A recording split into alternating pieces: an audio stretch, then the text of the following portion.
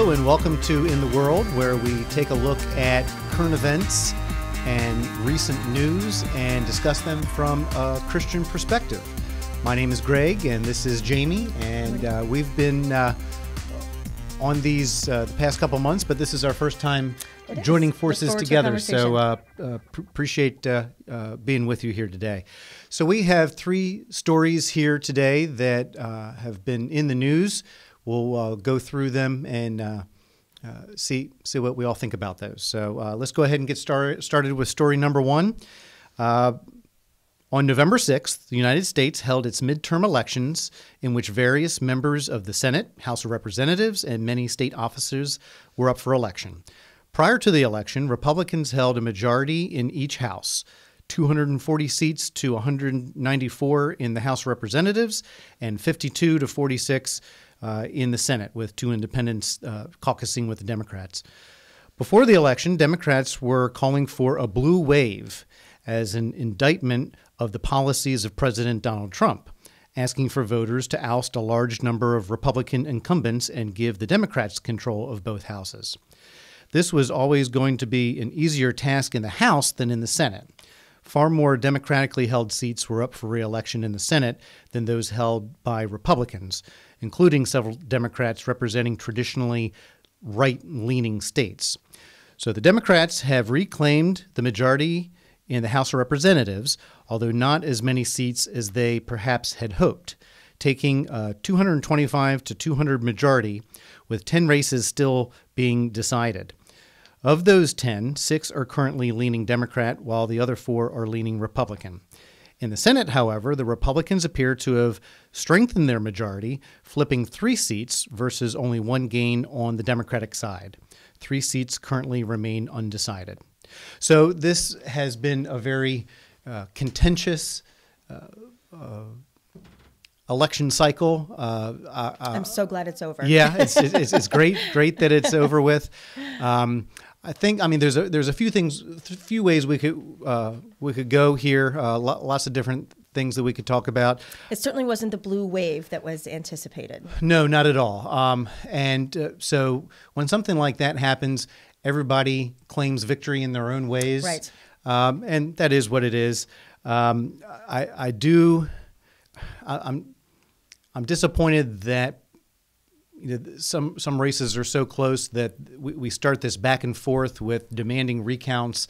We'll see some consistent themes with the three stories that we're talking about today.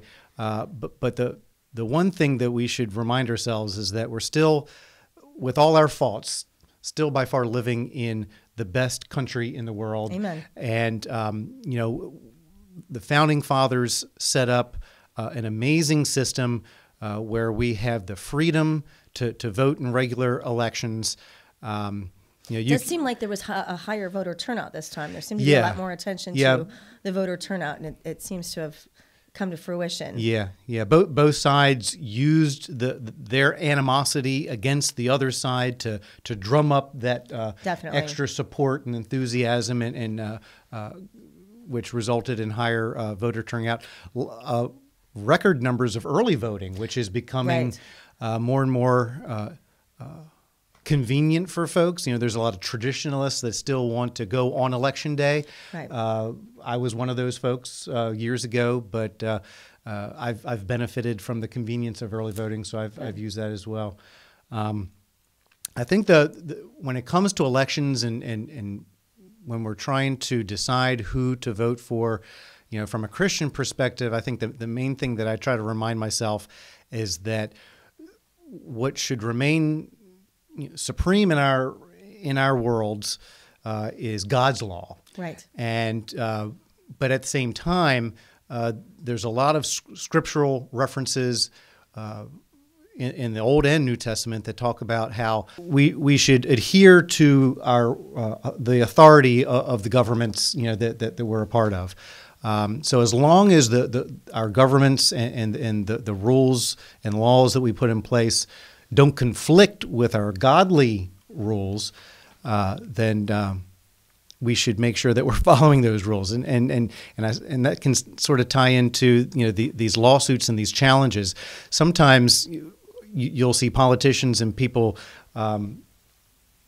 tee up lawsuits just because they didn't like the outcome, right? Where that may have nothing to do with whether or not something illegal has happened. So. I hope that the tone that we've been experiencing over the last couple weeks, months, and years changes a little. I feel like maybe we have a little momentum to kind of, pacify a few people and start being a little kinder, gentler nation. You don't seem optimistic. I'm definitely not optimistic about that. And we don't have time to get into how we could solve that problem. But, between term limits and the elimination of gerrymandering and redistricting reform, those would be the steps in the right direction to where it would create an atmosphere where more compromise would be necessary to hold your position of power. Right. We'll cross our fingers on that one. Yeah. Ready for story number 2? Our second story. On October 12, 2018, people from Honduras, Guatemala, and El Salvador gathered in Honduras to begin a caravan toward the United States, alleging they were attempting to escape violence, poverty, and political repression in their native countries. The caravan has progressed through Guatemala and into Mexico, fluctuating in size as more people joined and sometimes groups broke off. At its largest point, it was estimated to have reached approximately 7,000 people. The main caravan has also inspired several others to launch, bucking the previous trend of trying to go unnoticed, instead opting for larger groups and hoping for safety in numbers. The largest caravan of 4,000 is prepared to leave Mexico City, with a group of about 900 having broken off and headed toward Tijuana. It appears the group's plan to head for the California border, even though it means a longer trip. The territory along a shorter, more direct route is considered too dangerous due to Mexican drug activity. California is also believed to be more open to accepting the migrants in. President Trump has responded by sending military personnel to provide additional support along the border. He has also enacted an executive order stating that the only people who enter the country through designated border crossing checkpoints will be considered for asylum, something his political opponents claim contradicts existing law. Christian groups have also been split on the appropriate response to the caravan, with some noting Jesus' call to help those in need, some specifically citing the feeding of the 5,000, while others claiming that we also owe a duty to those already living in the United States, part of which requires us to maintain control of our borders. This story is taking on a life of its own, and it is a struggle to how to respond to that from a Christian perspective. But overall, I mean, it's our laws, it's our country, and you have to follow the laws of our country if you want to come here. And if 7,000 people want to come and become Americans, then I welcome them. But you have to go about it the right way, and you can't just 7,000 people show up at the door for dinner time. I mean, we don't have that kind of hospitality here in the United States. Yeah. Well, again, this goes back to looking at God's law and looking at the law of our land. Right. Obviously, Jesus commands us to love one another, and we're called to reach out to anyone in need around the world, persecuted people around the world. And there are rules and laws that have been in place in our country for decades, for generations. This specific circumstance, we're talking about what would be considered refugees. These are people that claim to be fleeing violence and poverty and political repression. So, but there's a system set up for these types of situations. The Refugee Act of 1980 created an annual cap for the number of refugees and asylum seekers that we can bring in on an annual basis. It gives the executive branch the authority to designate on an annual basis the number of people that we're going to bring in. So it's an annual cap, if you will. And there's certain criteria that are appropriate for refugees, specifically if they've been persecuted in their home country due to race, religion, political opinion, etc.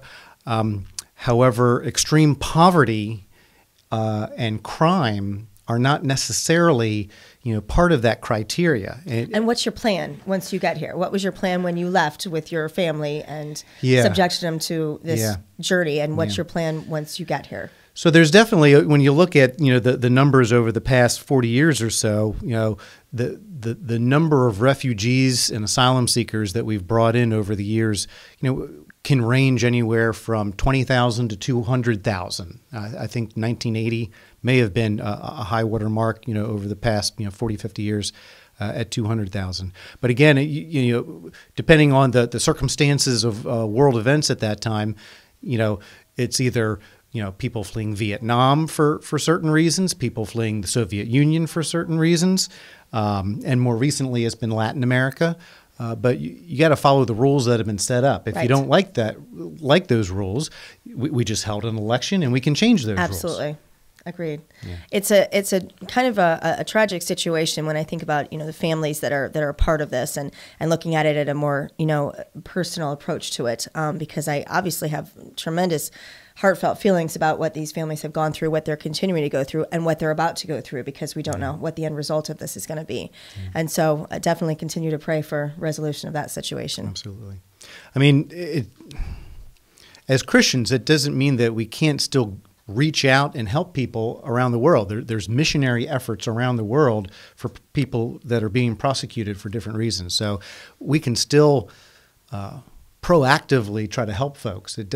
But we don't necessarily need to break the laws of the land, for how our government's going to respond to the situation. Well, there's something to be said for helping yourself too, and I'm not sure how much they're helping things with this journey that they're on. Yeah. All right, ready for story number 3? Go ahead. Okay. In June of 2009, Asia Bibi, a Christian, was harvesting berries in Pakistan with a group of other female farmhands when she was asked to retrieve water from a nearby well. When she got the water, she took a drink using an old metal cup that was laying near the well. Another woman, who was involved in an ongoing feud with Bibi's family, saw her and became angry, telling her it was strictly forbidden for a Christian to drink out of the same utensil as Muslims.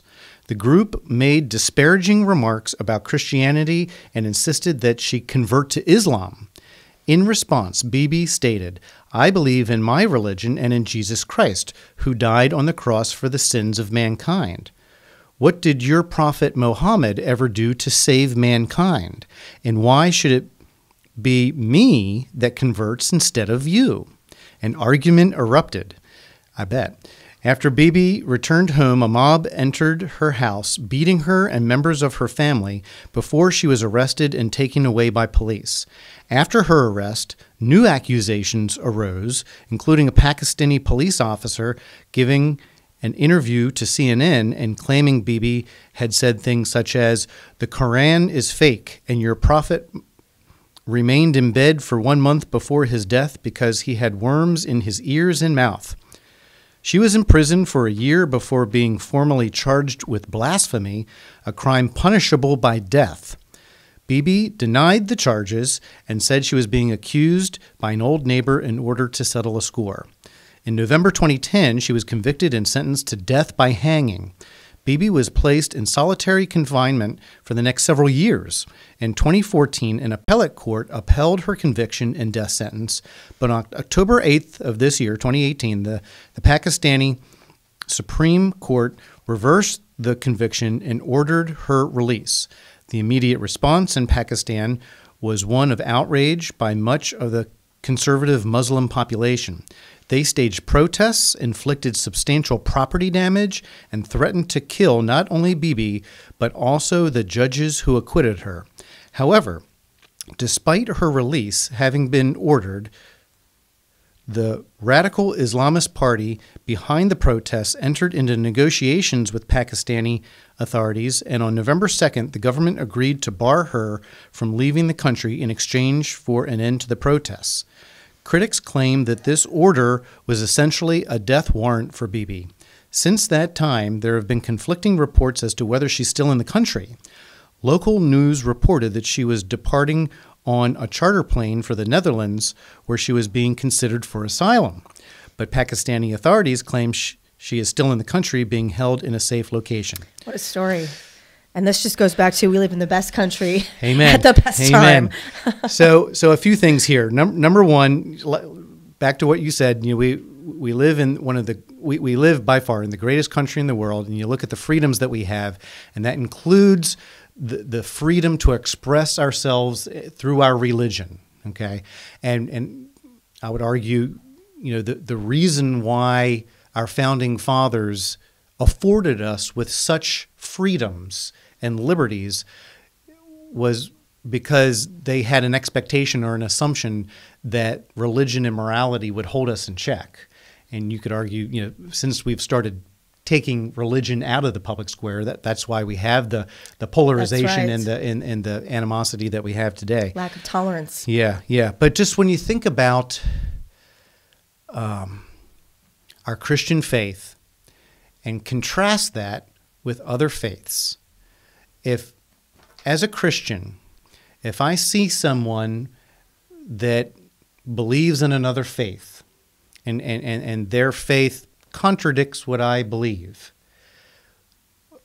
our religion doesn't tell us to harm them, murder them, or to initiate property damage. Correct. Or to put Punished them in by death. Yeah. Jesus tells us to pray for our enemies. Love one another. So that just is just a stark contradiction between when our faith and unfortunately other religions. I'll call them religions. That's quite a story, and here's an opportunity that I hope she reached asylum. Obviously that's not a good environment for her ever. That would never be a positive situation. So in contrast to our last story, I hope that she reached asylum. In this situation. Well, and so this points to a legitimate reason when refugee status and an asylum seeker this is a legitimate reason. Absolutely. Agreed. She was probably poor also, but that in of itself doesn't warrant seeking asylum. And wow, how brave of her to say the things that she said and stand up for her beliefs. She might have taken it a little too far in how she stood up for herself, but I'm terribly proud of that woman. Absolutely. I agree. Well, that's all the time that we have for this episode of In the World. We hope you join us next time for a look at topics in the news and in the world from a Christian perspective. Thanks for joining me today, Greg, and we look forward to next time.